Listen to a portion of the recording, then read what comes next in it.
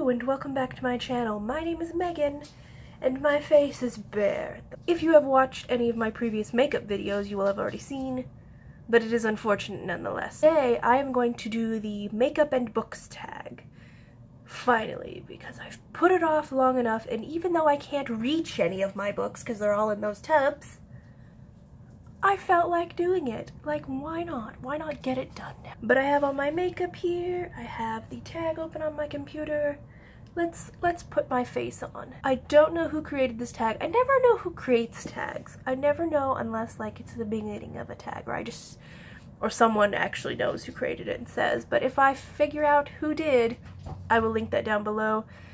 Though I was most inspired today by Catty-Tastics doing this like yesterday or something. I mean, I've been meaning to do this for a while, but she reminded me of it and I'm like, okay, let's get this done. See that now all my brushes are covered in cat hair, by the way. Mug of brushes. Number one is primer, which I don't always use primer, but when I do, I usually use this Baby Skin Instant Pore Eraser. And the question for primer is, pick a book that left a lasting impression. A lot of books leave lasting impressions.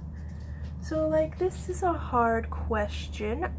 When thinking about this question, I was thinking maybe Ella Enchanted because, well, it's one of my favorite books of all time. I've even reread it. Obviously, Harry Potter has left a lasting impression on my life. This is a really hard question, actually. There. Do my pores look a little more erased? God, I hope so. I guess Ella Enchanted is a good enough answer for this, but not really. Princess Ben by probably Gail Carson Levine, but don't quote me on that. I'll put the cover here, but I don't actually remember. But I just remember really enjoying that book for some reason. Foundation, which by the way, I'm using this Wet n Wild foundation and I hate it. First of all, this is the wrong color for me, obviously. Like, I should have gone to the lightest shade. This is the second lightest shade. I'm usually the second to lightest shade. Apparently not according to Wet n Wild standards. Like, it works, but the question for foundation is pick your favorite first book in a series. And I think for this I'm gonna go with The Hunger Games. I know everyone else seems to like Catching Fire the most, but I never have.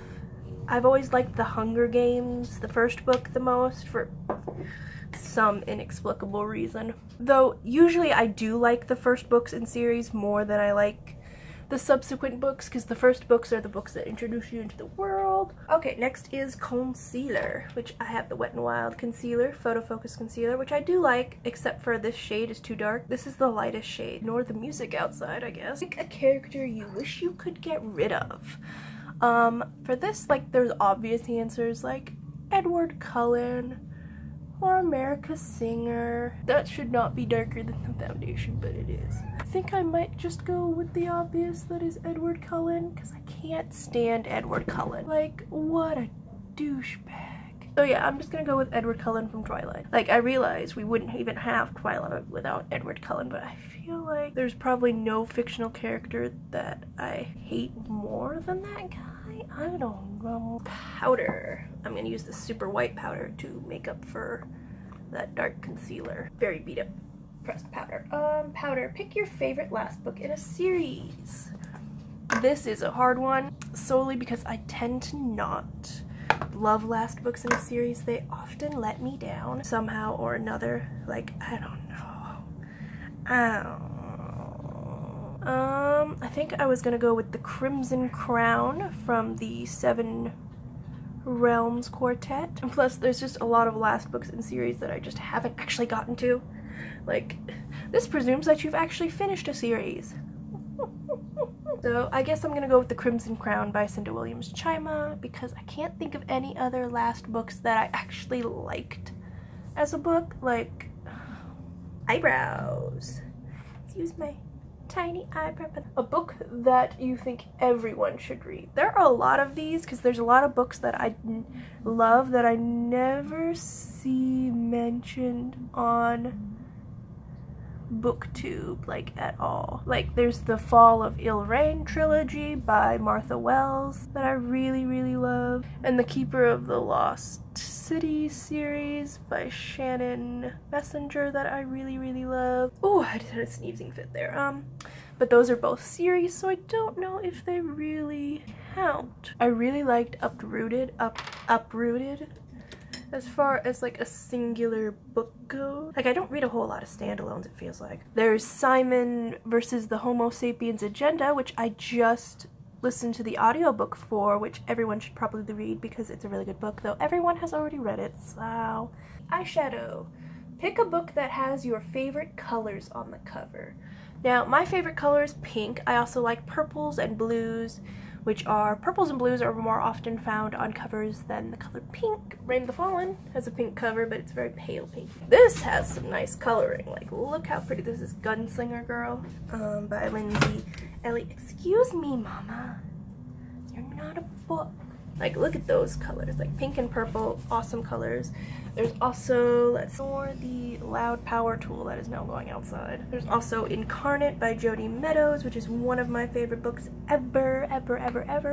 That's a mess. Everblaze by Shannon Messenger comes to mind. I loved that cover because it has such pretty colors on it. I love pretty colors.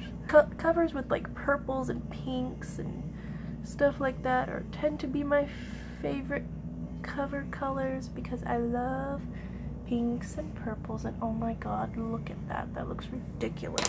Okay, that looks awful because I'm not used to doing my makeup in my room. I usually do my makeup in my bathroom with very bright lights and different mirrors, so yikes. Eyeliner. Pick a dark and mysterious book. I can think of dark books easier than I can think of mysterious books. Also, yes, I use eyeshadow as eyeliner because I can't do eyeliner. In my notes, I put down The Young Elites because dark books are so easy to come by, and I'm not a huge fan of dark fantasy really anymore, or ever, because I'm very light and fluffy. The darkest series that I think I've ever read was, I've only read the first one, I can't remember the name of the exact book, but it's the Black Jewels, I want to say trilogy by Anne Bishop, I think, which was very dark, and my little 16-year-old self, I don't think, was prepared for how dark it was either. And same with The Young Elites. Like, I went into it without knowing how dark it was gonna be, and I was like, whoa, okay, like, this is some dark shit. So I guess The Young Elites comes to mind because it was unexpectedly dark. The darkness was a mystery to me going into it. I still need to finish that series. Mascara. Pick a long book, and this is when I really wanted to hold up a book because The Way of Kings and Words of Radiance, you cannot beat those two books by Brandon Sanderson. Like, you just can't. Those books are 1,000 pages each, and they're just, an Oathbringer too, I imagine, is the one, though I don't own that one in particular yet. I haven't gotten my hands on Oathbringer, but they're so big. Like, you can't find a longer book than those books. Like, it's just impossible. Like, okay, maybe there are books that are longer than that, but I can't think of any. The Way of Kings and Words of Radiance by Brandon Sanderson. Like, those are just huge, behemoth-sized books. Like, I haven't even read Words of Radiance just because it's so intimidating. And I want to read Oathbringer, which I need to get my hands on, but Mama ain't got $20 laying around. Like, those are books you could kill a cat with. Like, dang. Blush. Pick a book that had some cringeworthy romance. First of all, I don't wear blush. I am very naturally pink. I mean, I don't look pink now because I have foundation on, but in general, I don't like having blush on. I don't like blush at all. Oh my god. There's like wet mascara right here, and it's like clumped right. So I'm gonna put on a little bit of contour with this eyeshadow palette while I answer this question, which is pick a book with a cringe-worthy romance, which isn't hard because a lot of books have some cringe-worthy romance. Like, oh my goodness. Like, The Selection is one of the things that I put down here because, like, oh my god, The Selection. Oh my god. Like, I don't know why I read the books, and I gave them good ratings too, I think, even, but I hate them. Like, I hate parts of them, but I also really enjoyed reading them. I don't know. but it's so cringeworthy, the romance in those books, especially as it goes on. Like Maxon and America, like at first I was into it, but then later on Maxon turned into kind of an asshole, and I just was not about it. Everything like surrounding how it happened, you know, in the selection, it's like a competition to like The Bachelor, but you marry the prince of whatever the hell the name of the stupid country is. So like all these girls are selected potentially marry the prince, and it's just so the whole thing surrounding it, the whole selection is just cringeworthy by itself. Like I could go on about those for a while. I also put down A Court of Thorns and Roses, which I still need to finish that series, by the way, but that book is like Divergent is actually kind of cringeworthy because like technically he's kind of like her teacher. 4 is kind of like Triss's teacher, and that's kind of cringy.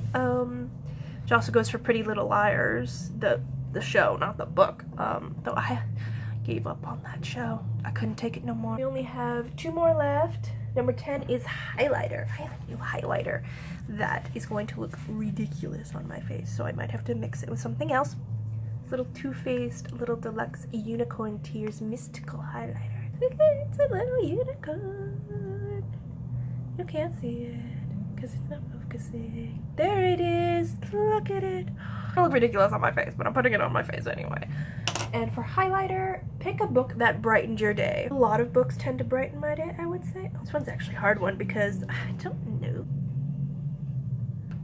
In my notes, I put down Simon versus the Homo Sapiens Agenda, which truly warmed my heart, but I don't know if it really brightened my day. Most books, I feel like after I read them, I feel brightened. Book tags are hard because I can't remember any of the books I've ever read in my entire life when I do them. The last one is Lipstick Your Favorite Book Kiss, which, I mean, there are so many good book kisses in the world. This is a really tough one. In my notes, the first kiss that came to mind was Percy and Annabeth, their underwater kiss, which I can't even remember what book that was. Probably The Last Olympian. Like, I'm always so excited when there's a kiss, like if there's build up to it. Like, I'm kind of disappointed there were no kisses in Pride and Prejudice. Like, of course, at that time, you know, writing a balls. I just shut down my computer. I just hit it with my hand. Oh, what was I saying? Favorite kisses. Favorite book kiss. Catty-tastic reminded me of Baz and Simon's kiss in Carry On. So that is also a really good kiss. Like when there's so much buildup and you're just like kiss, kiss, kiss, and then they kiss. It's like, oh my god, yes, they kissed. It's just, it's good shit is what it is. Every book should have that if it has a romance, you know? It looks a little ridiculous, but I like it anyway. Okay, I'm going to go now. Thank you so much for watching. If you made it through this very awkward video, thank you so much for watching, and I hope that I will see you in my next video. Goodbye! What's this?